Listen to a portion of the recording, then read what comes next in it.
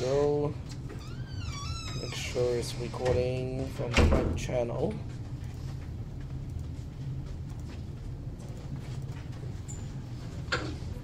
Yes, okay, very good. All right, so let's go ahead and talk about the solution of the homework assignment, because I know, it looks kind of confusing because, how can we track down the behavior of the program when we don't know what K is, right? That's the, I think that's the most common problem with this homework assignment. And let me see what I should use for this. I'll just use a regular text editor for this, particular discussion here. I don't think we did the homework before this either. You gave us an extension on the homework before this, so we didn't do the pre and post condition part 1. Oh, okay. For part 1, I have not disclosed the solution yet. Okay. But I cannot remember the actual code of the first one. Do you guys remember? Kind of? Wait. Okay. What's the question? The question of the homework assignment prior to the one that is due today. So the pre and post condition is number 2? Number 1. Oh. Yeah, today is for number 2. Let's talk about number 2 first, and then we can go back to number 1 if someone has a copy of that. Okay, the one that we work on, or the one that is due today, looks like this. Let me save the file first. So this way it will remind me if I forget to save it later on in the class. And I'll just save it as text.txt. Okay, the code goes like this. If x is less than 0, is it like this, or is it x if x is greater than 0? Less than? Okay. Then x gets the negation of x. And then line 3 is else. And then line 4 is x gets x itself. And then on line 5, and if. Is that the question? Yes. I think that's pretty close. And remember, less than and then followed by a dash is just an approximation of the assignment symbol, because I cannot enter a left arrow easily using a plain text editor. Okay, and the precondition of line 1 is simply to say that x equals k, and I don't give you, I don't tell you what k is. Okay, now according to the notes in the that we have talked about in the class, we can still figure out what is pre-2 and pre-4, even though we don't know what k is. That's because when we analyze a program using pre and post conditions, we are not tracing the program. In other words, we are not trying to determine which way we are going. We are saying if we go for the then branch, okay, we end up on line 2. What do we know immediately before line 2 executes? Or, if we go to line 4, immediately before line 4 executes, what do we know about about the variable? So in other words, we have to explore both directions. We have to explore all possible directions. So in this case, pre-2, if I want to write out what it is pre-1, because I don't have a chance to change anything right before the execution of line 2. So that's why pre-2 is based on pre-1. But on top of knowing what pre-1 is, we also know that the condition of the conditional statement has to be true, because otherwise we would not be about to execute line 2. This is the row sheet for today.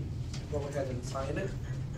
Is this part okay? Does everybody understand why pre-2 is pre-1 and x is less than 0? Is that okay? Okay. But we already know what pre-1 is. Pre-1 is given. So at this point, we know x equals to k, and x is less than 0. That's all we have to say. If people want to also decouple what is x and k, or decouple x and k, you can also say k is less than 0. But that's not really necessary. We can just keep it the way it is. And for the same reason, we also know what is pre-4. Pre-4 is based on pre-1, because right before we execute line 4, we don't have a chance to modify x. So whatever was true before line 1 still has to be true at this point. So that's why pre-1 still has to be true. But at the same time, since we are about to execute line 4, we know the condition of the conditional statement has to be false. And therefore, it is not the case that x is less than 0. And we can go ahead and simplify this a little bit. and just say x is greater than or equal to 0. Are there any questions about pre-2 and pre-4? Yes? Why can't you just get rid of the x is less than 0 because you already know what x is? Because because this is actually this part here is necessary, so that at the end we know how the new value of x relates to the old value of x. So we don't want to toss away information unless we absolutely have to. Okay. So at this point, this is what we know, and based on the nature of pre-2 and based on the nature of line 2 and line 4, do we know how to get to post 2 and post 4, given that we know what the preconditions are? Okay. So let's start with line 2. Okay. So we can say the right-hand side of line 2 refers to the left-hand side, because on line 2 we have the negation of x on the right-hand side. That obviously refers to x itself, so the right-hand side of line 2 refers to the left-hand side. If I say let f of x equals to the negation of x, which is the right-hand side, can we find an inverse function for that? Yeah. It is reversible. Okay. What is the inverse function? It's basically itself. Okay, the negation is its own inverse. Okay. So since an inverse function exists, we can use the substitution rule. So to apply the substitution rule, what do we get? We say post 2 is the result of the substitution operation. We take all occurrences of x in pre-2 and substitute each and every single one with f prime applied to x. It just so happens that in this case, f prime is exactly the same as f itself, so they're both negation of x. So now we move on to the next line. We just have to expand what is pre-2. Pre-2 is this condition here. We just expand it here, and the negation of x is f prime of x, so that's why we have this part here. The actual substitution is completely mechanical. We go through this code here. Every time we see x, we replace it with the negation of x.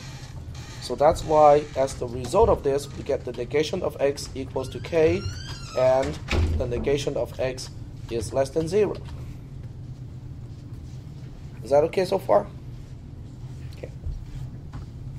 And obviously, if people want to simplify, this can be simplified. You can say x equals to negative k, and also x is now greater than 0.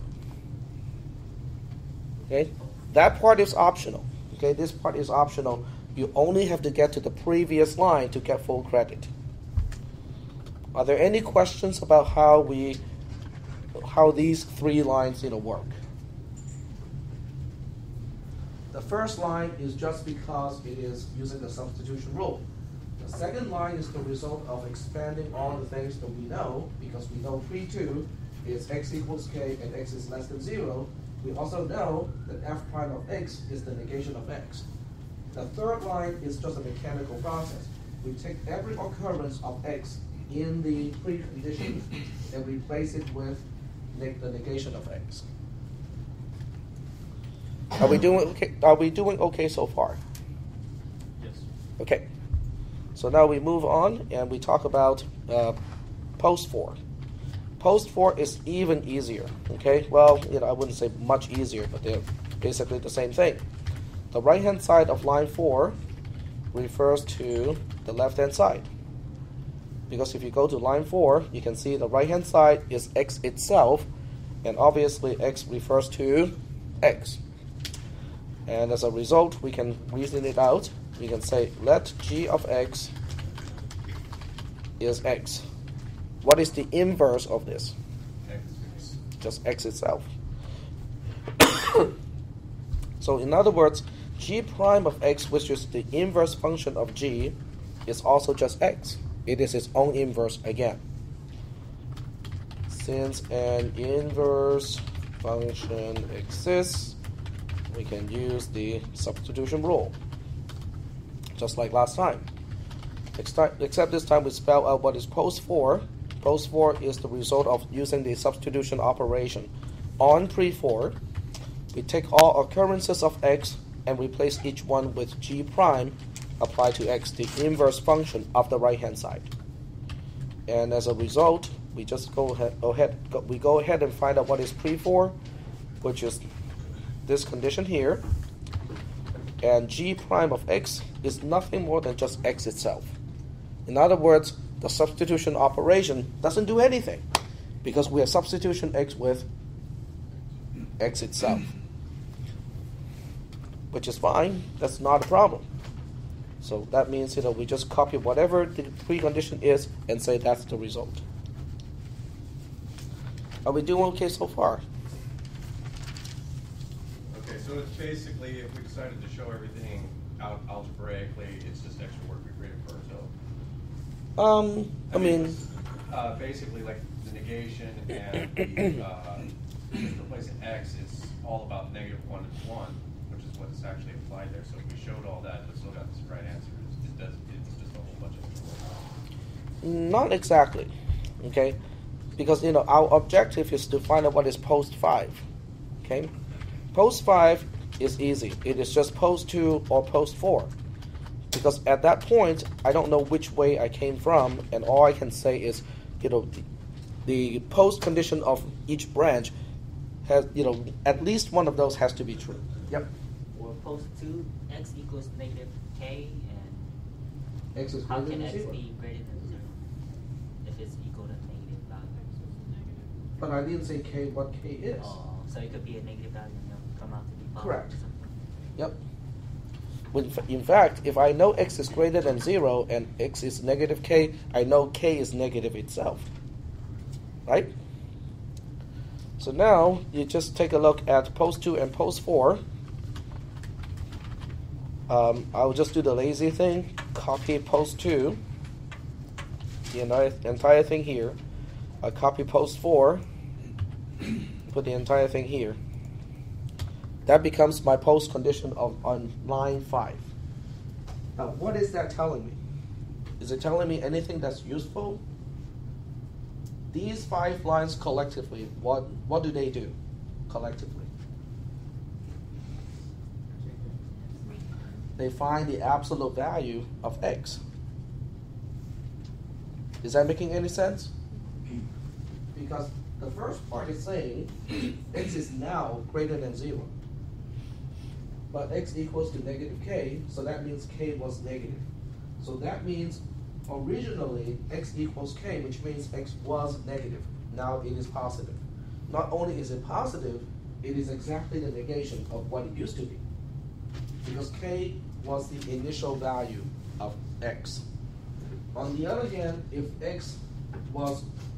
k was originally greater than or equal to 0 to begin with, we don't make any changes to x, which is also the behavior of the absolute function. Because when you take the absolute value of a non-negative number, you get the original number back. When you apply the absolute number function to a negative value, then you get the negation of that value, which is exactly what we're describing here. So are we doing okay with this or not? Okay, it is fairly mechanical. Okay, this is really just mechanical steps. When you apply what we have learned in the previous class. We're going to have to reproduce that for the test? Yes, I would say so. Yep. Mm-hmm. On the second one, you use g of x instead of f of x. Just so that we can differentiate, so that there's no confusion which one is which. But if we put f of x on both, is that all right?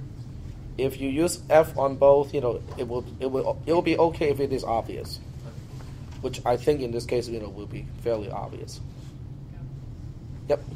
Back up on the precondition of line 4 real quick, where you said it's not less than 0. Can we Yes. just say there that, can we just plug in where you did the next step, can we just plug that out there? Or do Yes. we need this? Okay. That'll be fine. All right. Yep.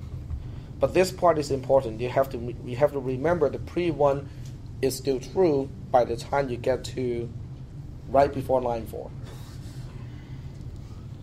Okay. Any other questions about this one? No questions? This is all good? Okay. I think the network is still down because it's not getting refreshed here. And let me just make sure.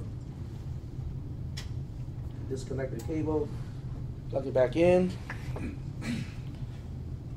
and there's no activity. Disable networking, re-enable. It's trying to connect. If it connects, okay. This will stop going around like this. I don't think it's up yet. My last class had trouble. Okay. I can always default to a static IP, but that will mess up the network in other ways too.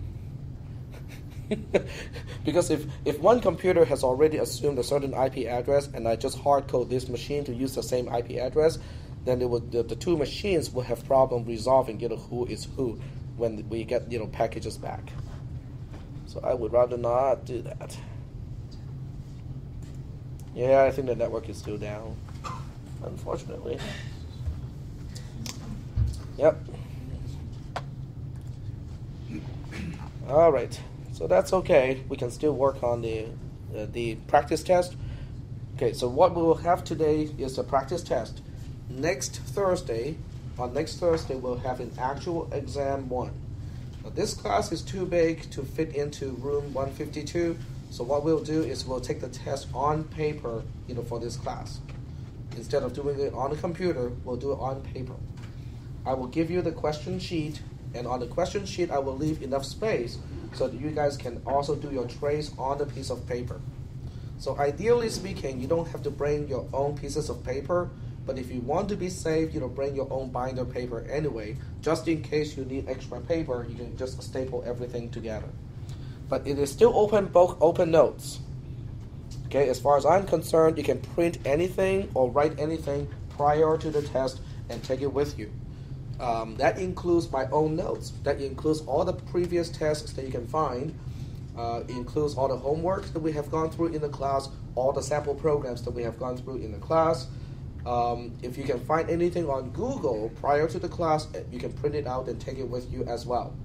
I do not let people use laptop computers during the test. Okay, that question has been brought up a few times because some people have laptop computers and they prefer to use a laptop computer to search for information, but that will be kind of an unfair advantage to people with computers. Now, I have also heard arguments like, yeah, but I'm so used to a computer. If you force me to do everything on paper, that will be an unfair disadvantage to me because I'm more used to computers. I do not take that argument. Okay, anyone who can use a computer can use paper just as well. Okay, but other than that, there's no limitation. The only thing that you cannot do during the test is to have live communication with another person during the test. Okay, that's the only limitation. Are there any questions? I mean, if you guys want to study together and come up with, a pile of paper that summarizes, all the things that we have talked about so far, but make it in a form that you can search more easily, be my guest. Okay, you can all share the same notes, prior to the test and use the same notes during the test. It's just that you cannot pass information during the test. Yep. How many questions are going to be on the test? It'll be around 4 to 5. There will be like 3 programs that are just tracing. Okay, I'll give you the code and you have to trace it. I'll give you pre-formatted grid lines. So hopefully you don't have to line your own thing with a ruler. But you do have to write fairly small. Like around a 12-point font. So it's not like tiny, but to some people that can be a challenge.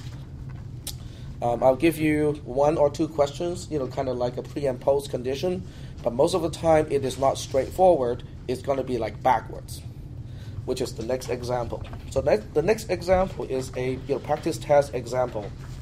Okay, so I'll just make sure it is clear. Practice test example. I'll call this example 1. The actual order may not be exactly the same in the test. Now remember, I'm just showing you what type of question will be in the test. I'm not showing you the exact question that is in the test. So this may be a lot easier than the one that you will see in the test, or maybe it's not. Okay, so I'll just give you, let's say, this is line 65. Line 65 is x gets x times 5. Line 66 is x gets x minus 2. And if I give you a post condition of line 66, and let's just say that we don't know anything about the other variables, and we just know that at this point, x has a value of, I don't know, let's say 73. Okay? The question is, what is pre-66?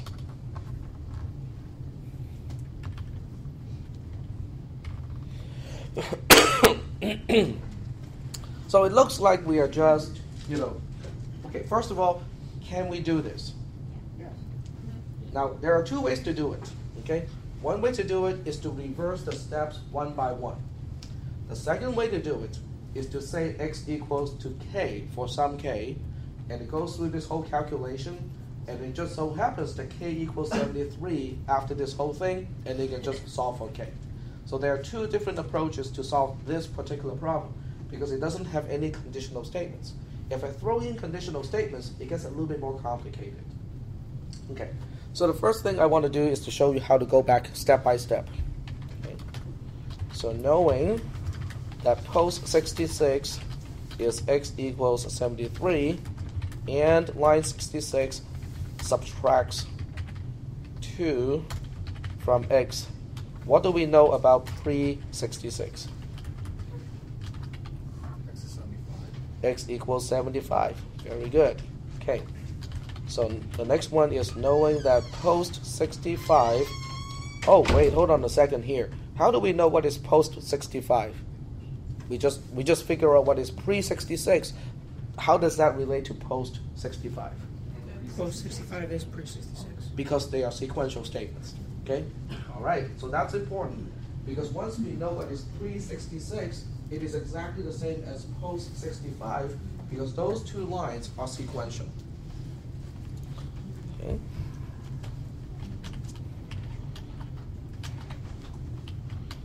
Okay, I'll just put an explanation here, because these are sequential. And what else do we know? What do we know about line 65? What does it do to x? Multiplies it by 5.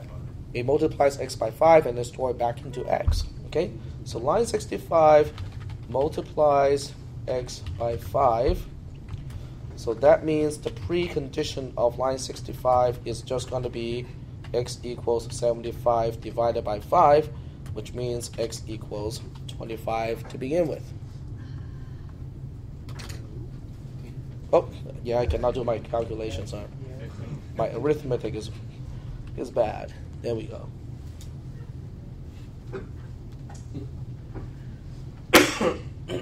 Are we doing okay with the reasoning, the rationale of the reasoning? But there's another way to do this. If you know this whole thing is reversible, you can backtrack all the way. The other way to do it is like this. Okay, there is another way to solve this. So what you can do is to say pre-65 is x equals k. Now, I have no idea what k is, but after I do the pre and post conditions, I will find out, x equals, blah, blah, blah, blah, blah, involving k. But it also equals to 73, so I can just solve for k at that point. Okay? So knowing this, we also say that the right-hand side of line 65 refers to the left-hand side, and it is reversible. So that means if I define f of x to be 5 times x, then f prime of x is just going to be x divided by 5. Is that making any sense? Is that good? Okay. So this means we can use the substitution rule. That means post 65 is the result of the substitution operation. applied to pre-65, we find occurrences of x and replace each one with the inverse function of f applied to x. And what we are doing here is to do the substitution. The precondition is just x equals k, and the f prime is x divided by x prime is x divided by 5, just like that. After the substitution, we have x divided by 5 equals k. Or, if you prefer, we can say x is 5k. Is that okay? That's a lot of steps for something that is really kind of intuitive, right? Because we knew that x equals 5, and we know the statement is just going to multiply x by 5, but the result makes sense. Okay, after the operation, x equals to 5k. K is not being changed, x is. Are we doing okay so far with this step? Okay. And we can apply the same type of reasoning with the next line. So we can say pre-66 equals post-65 because those two lines are sequential. So that means what we know what is the precondition of line 66. And then we just apply the same thing here, and I'm getting lazy. I'm just going to copy and paste. The right-hand side of line 66 refers to the left-hand side, and it is reversible. This time I use g of x, and it is x minus 2 is the original, so that means the inverse function is x plus 2.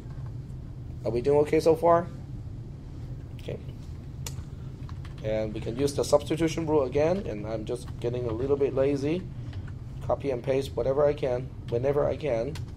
The post condition of line 66 is the substitution operation applied to the precondition of line 66. But this time, we're using function g instead of function f. And pre-66 is x equals 5k. And the substitution is x plus 2. So now, after the substitution, we have x plus 2 equals 5k. But that also is basically saying x equals 5k minus 2. Are we doing okay so far? Does it make sense so far? I don't know anything about k, but I know how x relates to k throughout the calculations. Is that okay? All right. So now this is the part that is kind of important because we can now combine what we are told about post 66 and also this part here. Okay? We are told that post 66 is x equals 73. This means 73 equals to 5k minus 2. Can we solve for k? Yes. This implies k equals 73 plus 2, and then the whole thing divided by 5, which means k equals to 15. This is how we know x equals 15 on line 65. Because the premise is on line 65, x equals k. Since we just solved for k, now we know what x was on line 65, before line 65 executes. Is that making any sense? So there are two ways to go about doing this, simply because in this case we don't have any conditional statements. If we have conditional statements, it's not as straightforward because they will diverge into two paths.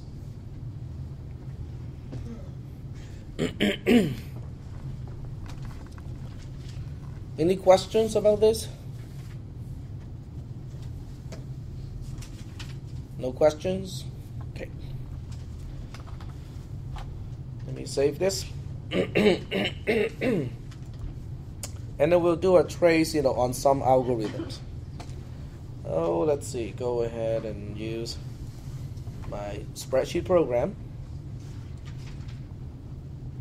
The important part is I have to save it to today's folder. Once I save it, I can upload it later on when the network is up.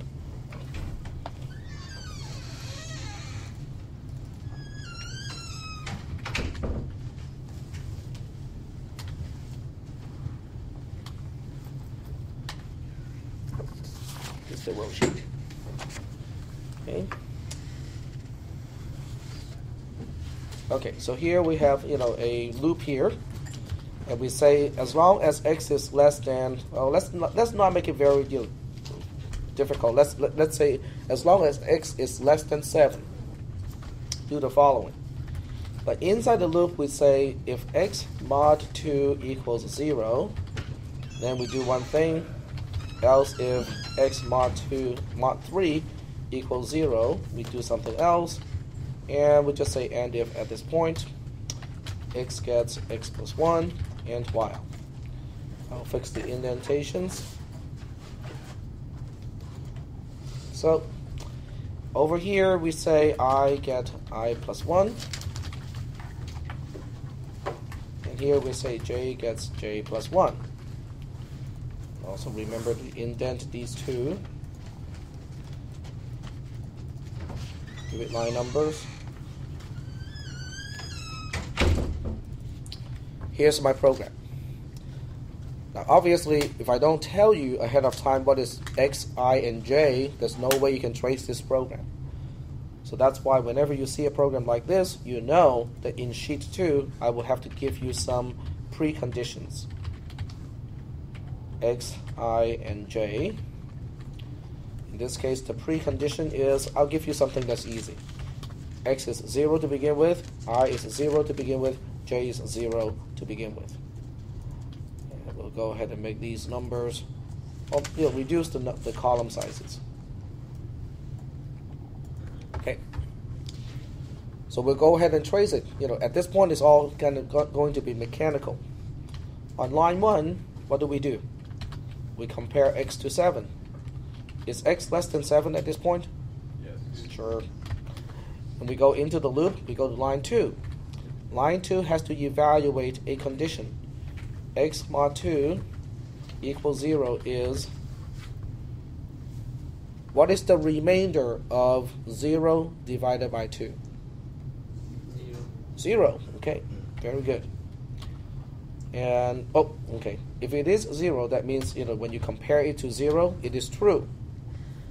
So if the condition is true, we go to line 3. Line 3 is going to increment I by 1, and we get out of the conditional statement. But there's one more thing we have to do before we go back to the beginning of the loop. Which line are we going to? We go to line 7. Line 7 adds 1 to x. X goes from 0 to 1, and then we go back to line 2. Go back to line 1 again. Line 1 is asking, x is less than 7. Is true. We go to line 2. X mod 2 equals 0 is false, because 1 divided by 2 has a remainder of 1. Okay. And then we go to line, which line do we go now?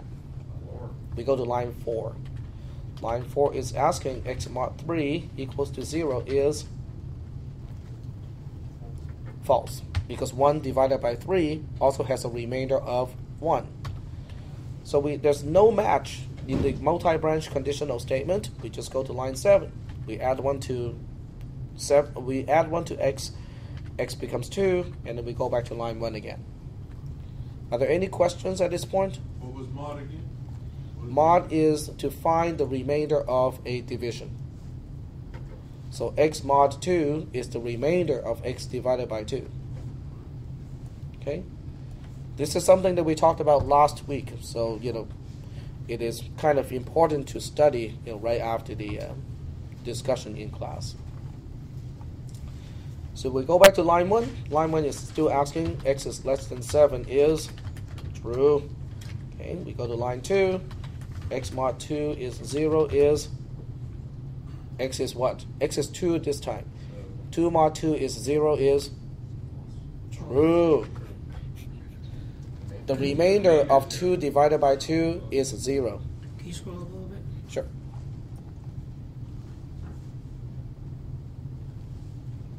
Or I can just extend the bottom here so I can keep going.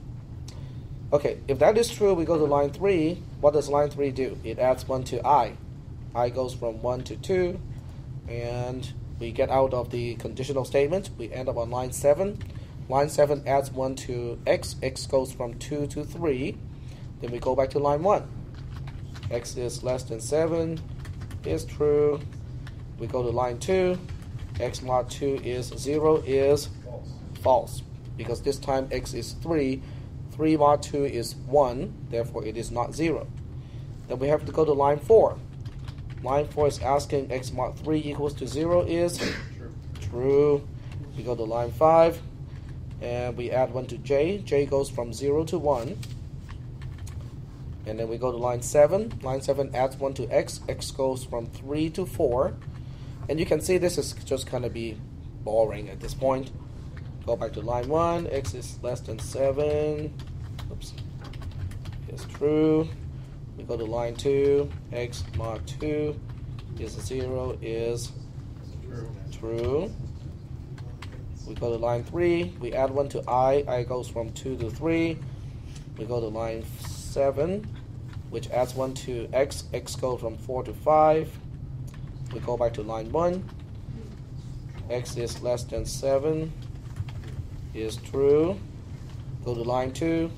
X mod 2 equals 0 is false because 5 divided by 2 has a remainder of 1. We go to line 4. X mod 3 is 0 is also false because 5 divided by 3 has a remainder of 2. Then we go to line 7, which adds 1 to X. X goes from 5 to 6. We go back to line 1. X is less than 7 is true because 6 is still less than 7. We go to line 2. X mod 2 equals to 0 is true. We go to line 3. We add 1 to I. I goes from 3 to 4. And where do we go? Line 7. Yeah. Okay? Now it should not be tricky at all. Okay? Because at this point we should understand that once we match one condition, the one on line 2, we don't even try the one on line 4. Okay? But if someone is not careful or not understand the concept clearly, that person may go for line 4 and say, oh, it also matches this one because 6 is also wholly divisible by 3. But we don't go for that line because we get out of the conditional statement as long as we finish executing one of the branches. So we go to line 7 at this point. It goes from X goes from 6 to 7. We go back to line 1. X is less than 7 is false at this point. We get out of the loop, and therefore we get to post. So as you can see, this one is really just quite boring, for the most part. But it also tests whether people understand two concepts, two really important concepts. One is nesting. Okay, we have a multi-branch conditional statement inside a loop. Okay, that's hierarchical or nesting. The second concept this particular code is testing is whether people understand a multi-branch conditional statement. You have to evaluate the conditions from top to bottom. Line 2 first, and if line 2 is false, only when in that case you evaluate line 4.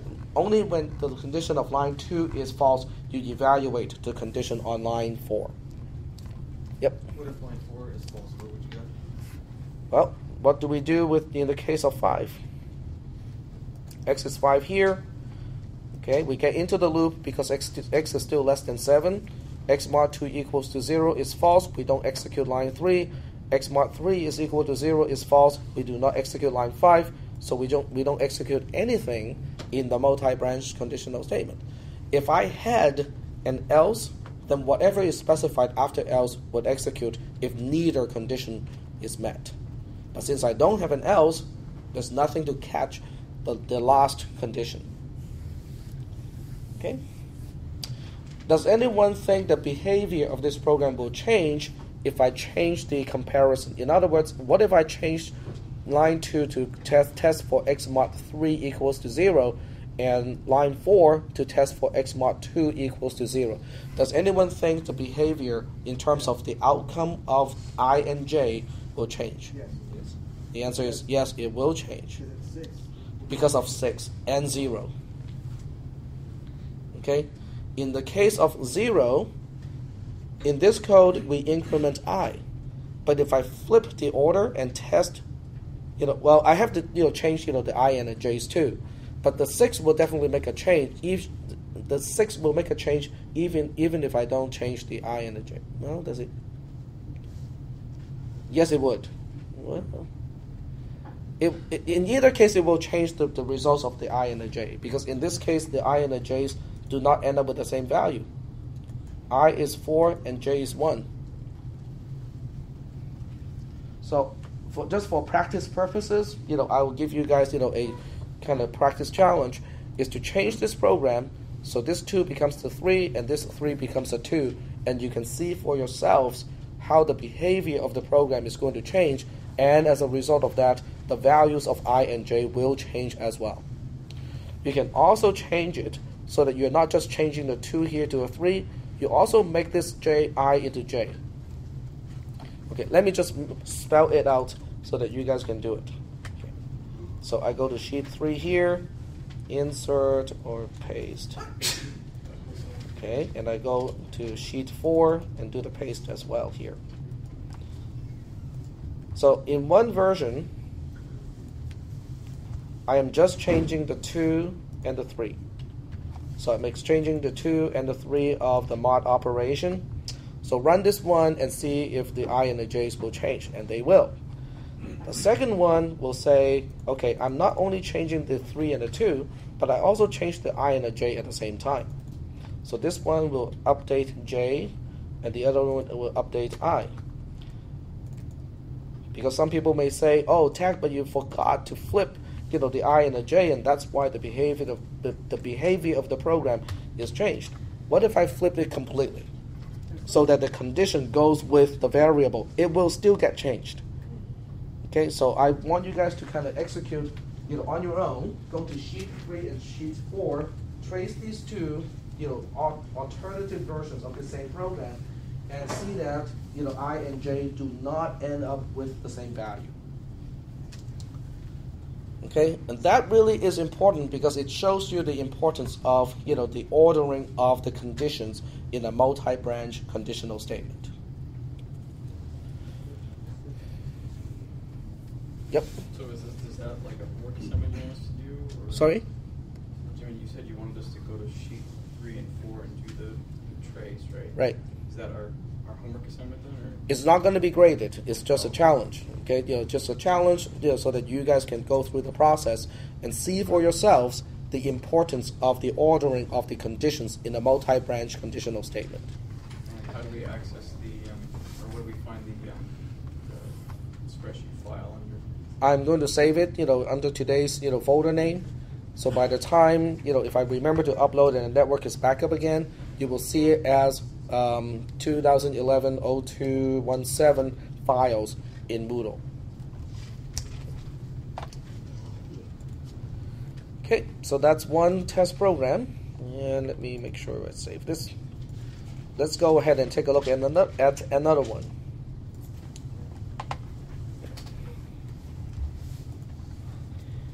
And let's see. Okay, here we go.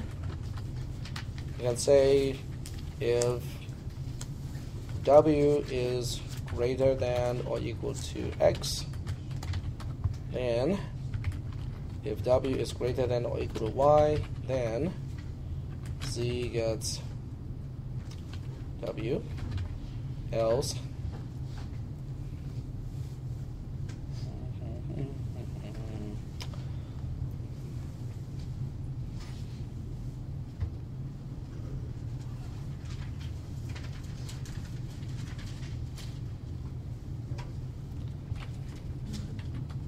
I'll put a question mark here so that you guys can tell me what it is supposed to be, okay?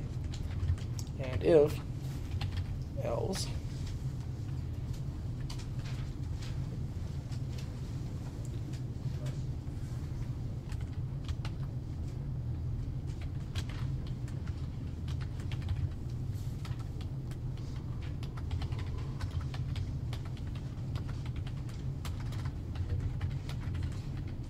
okay. So now we have a conditional statement, a nested conditional statement structure with the wrong indentation. Okay? And I want you guys to finish up this program so that it will find the maximum of x, y, and z. It will find the maximum of w, x, and y and put the maximum in the variable z. What do you think you should do first? I would fix the indentations first. Okay? Without the indentations, you can still kind of figure out what is going on, but it's not nearly as easy, as with the right indentation. So if I fix the indentation, it will suddenly become a whole lot easier, because you will see, how the nesting works. Okay, so now we have the structure of the program done correctly. How would you replace the question marks with assignment statements? In other words, what do we put here? Z becomes Y. Z becomes Y. Okay. Now, why would you think that Y is the maximum in this case? First of all, by the time we get here, what is the precondition? What is the precondition of line 5 here? That W is greater or equal to X. Okay. So, let me just spell it out here. The precondition of line 5 is, how can we get here? On line 1, what condition of line 1 can get us here? Does it have to be true, or does it have to be false? It has to be true. Okay, so we know W is greater than or equal to X has to be true. And what about the condition of line 2? What does it have to be to get us here? It has to be false. So that means X has to be less than Y, right? If W is greater than or equal to X and W is less than Y, W itself is not very useful, but it is useful as a bridge to help us relate what is the relationship between X and Y. Because we know that Y is greater than W, W is greater than or equal to X. So doesn't that make Y the maximum? And that's why here, Z gets the value of Y is the proper answer. Can everybody see how the precondition analysis helped us, write this code? Because by the time we get here, we know what has to be true. Well, for the same reason, we can also apply the same reason here. What is the precondition of line 9? W, well, let's see. W has to be less than X. That's right. Because this entire thing, everything starting on line 8 all the way up to line 12, they are all with the else branch of the first condition. In other words, we won't end up here unless the condition on line 1 is false. So the first thing we know is the condition of line 1 has to be false. But again, there's another condition that has to be either true or false for us to be here. That has to be the condition of line 8. Does that has to be true or false for us to be here? That one has to be true. Okay, so we say X is greater than or equal to Y. Okay, so in this case, X is basically a bridge because it only helps us to relate, Y and W.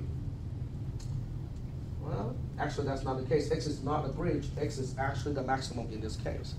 Because we say X is greater than W and X is greater than or equal to Y. So that makes X the maximum of W, X, and Y. And as a result, it makes sense here to say that Z gets the value of X. Is that making any sense? Just by analyzing the precondition of all of these spots here, I can identify what is the proper assignment statement so that the overall code will find the maximum of the 3 variables. Well, there's only one to go, one left, pre-11. But first of all, W has to be less than X, because otherwise we won't end up on line 8 to line 12. The condition of line 1 has to be false to get us here. But secondly, X has to be less than Y, because X is greater than or equal to Y has to be false. If I say X is greater than or equal to Y is false, it is the same thing as saying X is less than Y. So in this case, we have already established the relationship. y is greater than x and x is greater than w. So that means, z has to get the value of y. That's it. Okay. So I might give you a question like this. I will leave out certain places. I will tell you what the program is supposed to do, except I leave out, certain pieces, and you have to figure out what those pieces are supposed to be. Yep. So correct answer for the test would not only be replacing the correct values in the question marks, but we need to explain how we got that by displaying the three values. Right, the rationale. Okay. Okay, so let me save this one first.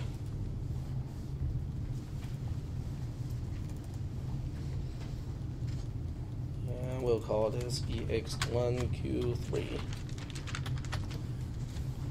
But this is also a good example to illustrate, all the pre and post conditions that we talk about.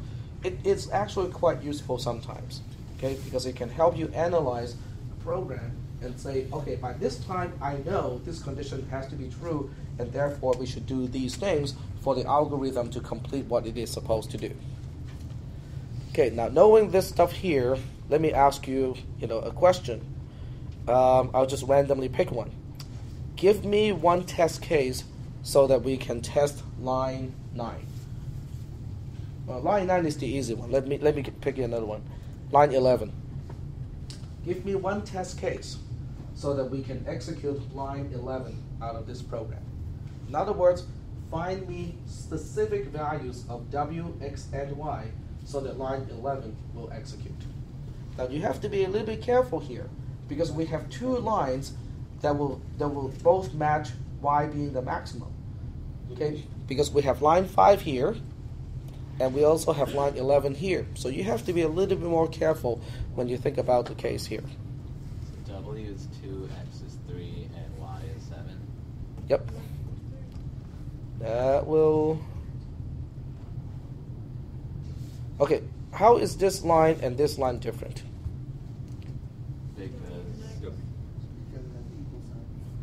No, it has to do with how w and x relate. One has to be true. Yep. For 11 to be reached, one has to be false. Exactly. So let me just kind of explain this here. Okay, find a test case so that line 11 executes. Find specific values of w, x, and y. Okay. The tricky part is you cannot just, imagine a case where y is the maximum, because they both match the case when y is maximum. The differentiating factor is the relationship of w and x. On line 11, the precondition is w has to be less than x. The precondition of line 5 is w is greater than or equal to x. That's how you can divert your program to one or the other place. So in this case, one specific case is to just pick w to be the minimum. So w being 2 is good. X is greater than that. Okay, just make it 1 more than that.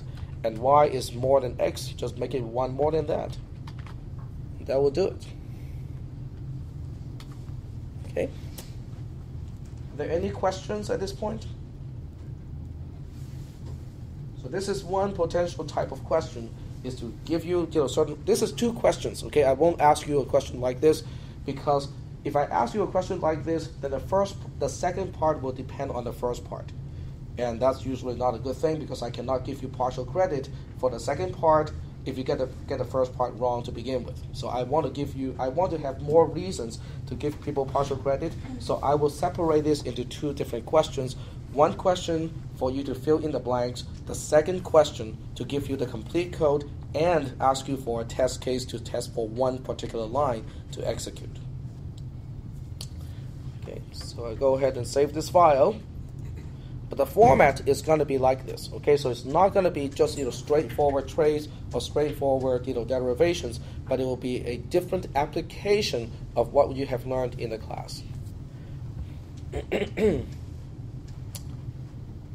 Any questions up to this point? No questions. Let's see if the network is up again. I can always disable and re-enable it. You know, it would automatically try to connect to the network. Yep, it's still down.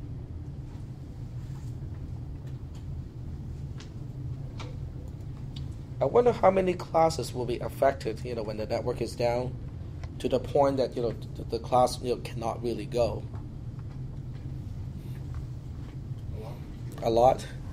I don't know. I mean, with face-to-face classes, you would hope that, you know, the professor can teach a class, you know, even when the network is down.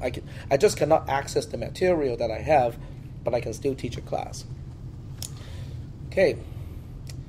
Yep. Can you give us an example of a repeat statement, like a simple trace table for a repeat condition, a repeat loop?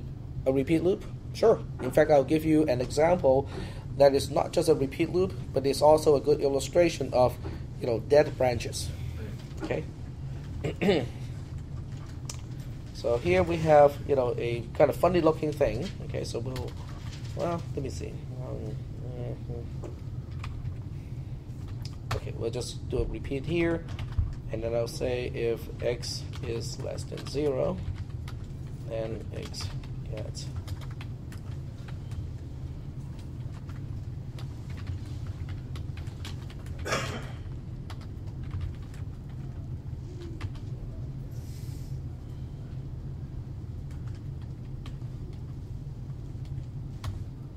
okay, I think that's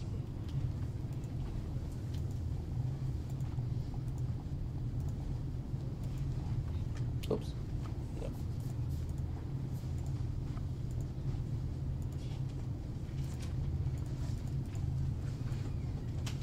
Okay, so here we have a loop. And we'll go ahead and trace this code. I cannot trace this code unless I give you the initial values of x. And the initial value of x itself, we only have one unknown in this case. So in the precondition, I'll give you something like x starts with a value of 2.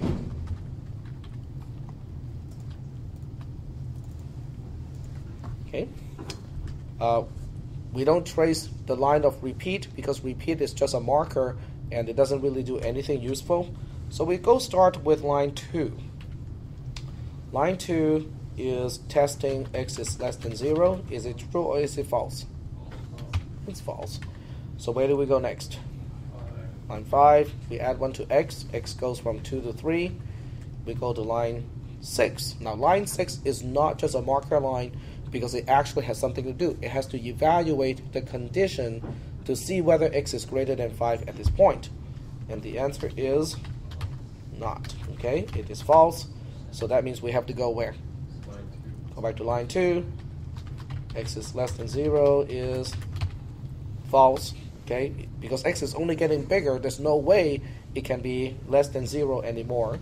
So then we go to line 5 again. We increment it to 4. Go back to line 2. X is less than 0 is false. Go to line 5. Now it becomes 6. Oops. Okay, I wish. Okay.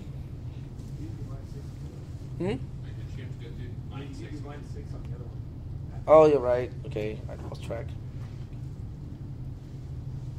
This should be line 6, right?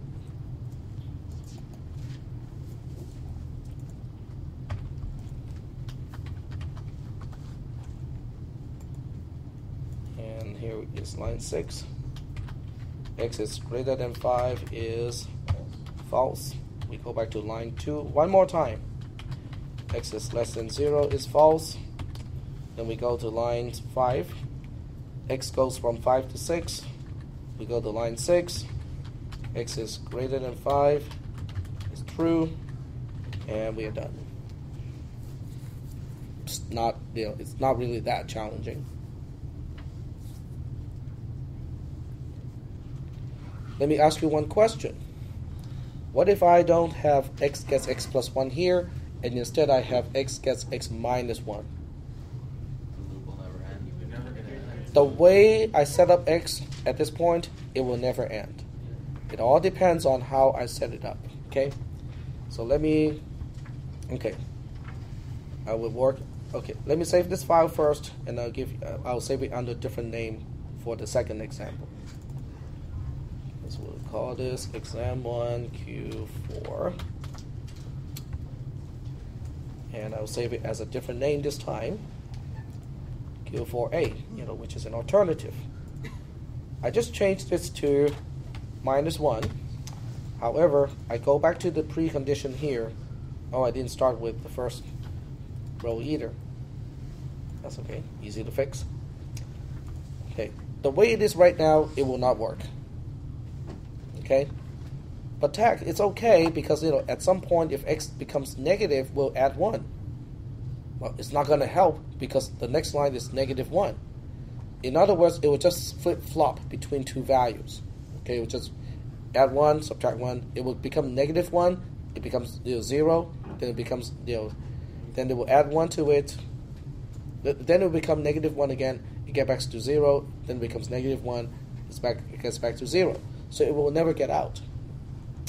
However, if I make this x here so that it is, let's say 7 to begin with, then it will work. Okay, so let's go ahead and see why this is not an infinite loop, given that x starts with a value of 7. It's fairly obvious. Exactly, because after one iteration, it will still have 6, which is enough to get us out of the loop. Okay, but that becomes tricky because if I make this x 6 or below, then it becomes an infinite loop. Okay, so I will just go ahead and save this one. I'll leave it up to you guys to trace it. I mean, it's not really that hard to trace it. Any questions at this point? Now, before I forget, I also want to kind of bring up something that we talked about last time. Not this stuff here. This is assembly language programming. You don't want to deal with that at this point. Not yet, but many of you will. Okay. Okay. Remember last time I made a claim and I said I can make my find prime factor algorithm a whole lot faster. Kind of remember that? Okay. It has to do with something like this. It has to do with restrict a as is a is a positive integer. Restrict b is a positive integer. In other words, give me any a and any b. Okay, as long as a is positive and b is positive and both are integers, the following is going to be true. Okay? Define p to be a times b, the product of a and b. Tag claims that. Remember this? Vaguely? Yeah, you also put the a and b were all equal, greater or equal to 2. Okay, but it doesn't have to be. One will work too. Did I prove it? I didn't prove it, right? No. I just made the claim. You made Okay. a claim and we have to prove it true or false. Okay, so my claim is, there are two ways to look at the claim. One way to look at the claim is a times a is less than or equal to p, or b times b is less than or equal to p. The other way to look at it is to say that the square root of a is less than or equal to, oops, I take it the other way. A is less than or equal to the square root of p, or b is less than or equal to the square root of p. Okay, just two ways of looking at the same thing. The question is, does it make sense? Oh yeah, it seems to make sense. You pick any a and any b. Let's say 4 and 5. Doesn't even have to be prime. 4 times 5 is what? 20. But yet 4 times 4 is 16, and 16 is less than or equal to 20. That's good. I only need at least one side to be true, right? Let's pick 5 and 5, 25, okay? A is 5, B is 5, A times B is 25. In that case, A times A is less than or equal to 25 already, okay? So it seems to make sense. Try to find me an A and a B, and this is not true, okay? You can find for a whole day, you can find, for a whole year, you can spend the rest of your time, trying to find an A and a B, and you cannot find a counterexample. just because we cannot find a counterexample, does it prove that this has to be true for all A's and B's? No, it's not enough. Okay, it's a good hunch that it may be true for all cases, but it's not a proof. The question is, how do you prove something like this? Well, we can prove by contradiction. Okay, proof by contradiction is really fun because it is one of the most powerful techniques in mathematics to prove something, and yet it is somewhat counterintuitive. Did I use the socks example last time? Okay. So let's just say that I have only one kind of socks in my drawer because I'm lazy. I don't want to have to match my socks, right? It's also easy to replace socks, because just buy more. You just put it into the drawer, and then you have, you don't have to care about matching.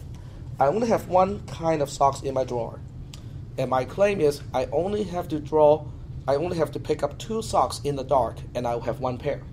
Makes sense, right? Prove it. Because you only have one kind. Because you only have one kind, so for sure they're going to be identical. Well, I can also prove it by contradiction. Now, to prove by contradiction is to say Tech was wrong. Okay? In other words, now there are 2 ways to look at this as Tech is wrong. You can say Tech can pull 2 socks out of the drawer, and it does not make 1 pair. Now, what does that mean? If I take 2 socks out of my drawer, and it does not make 1 pair, that means I have 2 kinds of socks. And what does that contradict with? It contradicts with my assumption, right? My assumption is that I only have 1 kind of socks. So every time you have a contradiction like that, it means the original claim, has to be true. That's proof by contradiction, which is a very powerful technique. So here I can also do the same thing. Okay? So let's go ahead and prove by contradiction. Okay. Let's say Tech's wrong. Tech is wrong. Now, what does it mean when I'm wrong? When I'm wrong, that means this is not true. I can find an A that is a positive integer. I can find a B that is a positive integer, and yet I keep the definition P is the product of A and B, and yet this is not true. Okay, that's what happens when I'm wrong. Is that making any sense? You have to keep the assumptions, but you basically say the claim itself is wrong. Okay. So that means someone can find A and B both positive integers, define P to be A times B, same thing as before, and yet it is not true that, and I'll just pick one format here, I'll pick the first one. It is not true that A times A is less than or equal to P, or B times B is less than or equal to P. Is that okay with everybody so far?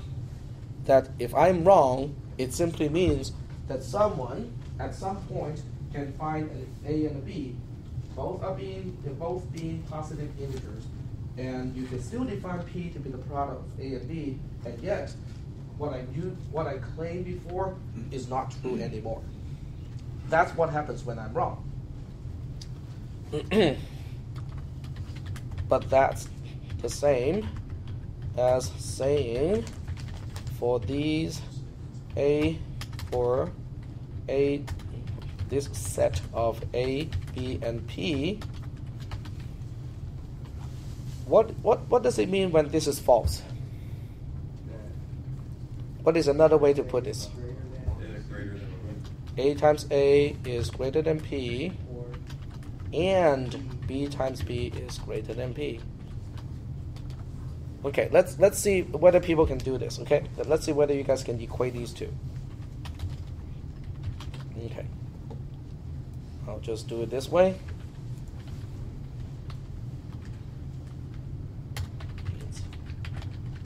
Exactly.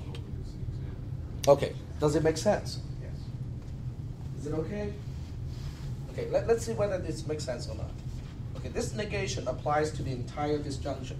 Okay, it is not the case that A times A is less than or equal to B, or B times B is less than or equal to P. Is that saying the same thing as A times A is greater than P and B times B is greater than P? Yes. Yes, it means exactly the same thing. Okay? Okay. This is De Morgan's law in Boolean algebra. Okay. But anyway, they are the same. Okay, so without proving they're the same, we'll just claim they're the same. What does that mean? When I say A times A is greater than P and B times B is greater than P, that implies that A times B is greater than P times B. Does it make sense? Because I just take this component here, which is the larger of the two, stash it here. I take B times B, which is the larger component between these two, put it here. And I put the smaller components, P and P, over here. Does it make sense? It makes perfect sense, especially when we know all terms are non-negative, right? Okay. A and B are non-negative. P is definitely non-negative. Okay. But don't we have a little bit of a problem here? Because I can change the order of the multiplication, because multiplication is commutative. So I can now say this is the same as A times B times A times B. Right? And I can regroup the order of the multiplication. So I can group A times B first, and then I can group A times B also, just like that. But by definition, what is A times B? Is P. It's our product. So now we have P times P is greater than P times P. And that's a contradiction. I can never find a case where a number's square is greater than the number's square itself. So that means this is a contradiction. This is a contradiction. So what does it mean? That means I cannot be wrong. I could not have been wrong with my claim originally, which is another way to say the claim has to be true. Now, let's go back to the context. Why do I want to do this? Why do I want to prove that this is the case? How does it help my algorithm? It allows you to test less numbers. So. Exactly. So this means that if I give you a number, okay, let's say 117, okay, it doesn't matter which one. If I give you a number, let's say 117, but 117 is not A, it is not B, it is P, okay? And I'm just saying that, let's just say that 117 is a composite number. It has two factors other than itself. One of those factors has to be less than or equal to the square root of 117. If I test all integers up to a number such that that number's square is larger than P, I can now confirm that P itself is a prime number. Okay, let me just rephrase that. Okay, let me take this definition here, move it down here. Okay, but we change this so that we say we know that. Okay, this means that if P is a composite number, does everybody understand what is a composite number? It's a non-prime number, okay? Not prime and not 1. Because 1 is also a not prime number, so we have to be clear here. So if P is a composite number, then of a pair of factors, A and B, at least one has to be less than or equal to the square root of P.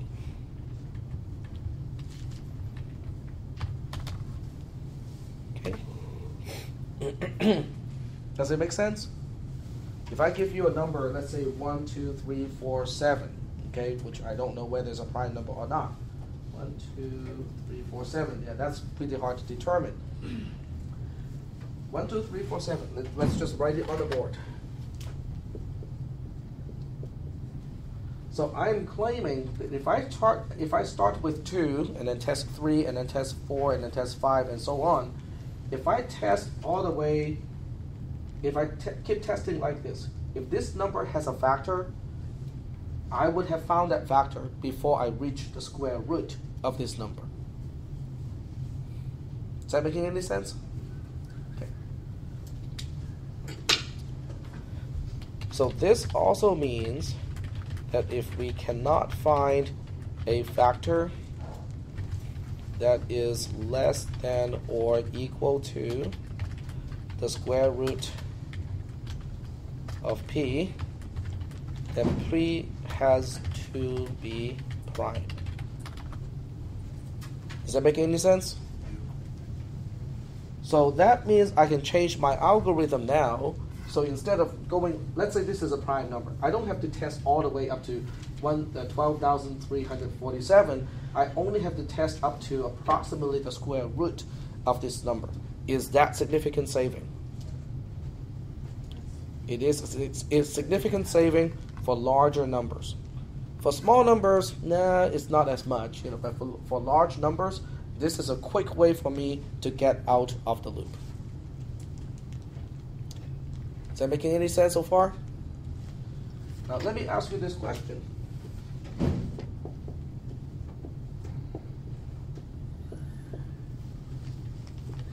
Okay, look at this number here. Is that prime or is it not? We don't know. Okay? How does the square root of this number compare to this number itself? They are different. The square root is significantly smaller than the number itself. And that's why this is useful, because this technique will help us get out early when this is a prime number itself. If this is a prime number and we don't do this optimization, we have to test all the way up to the number itself to determine, oh yes, it is a prime number, now we can get out. But knowing the fact that we know now, we can get out when we test only up to the square root of this number, and then we can say, oh, since we cannot find a factor up to this point, we know there are no factors after this point either, and therefore this number has to be prime. Okay, and that's why it is useful to know the fact that we just proved. Any questions about that? No? It's a little bit out of context. Okay, so this is it. We will still meet on Tuesday. If you have any questions about the material that will be in the test based on today's sample test questions, bring it on Tuesday. And then on Thursday, we'll have the actual test. It's going to be printed. We'll take the test here in this classroom.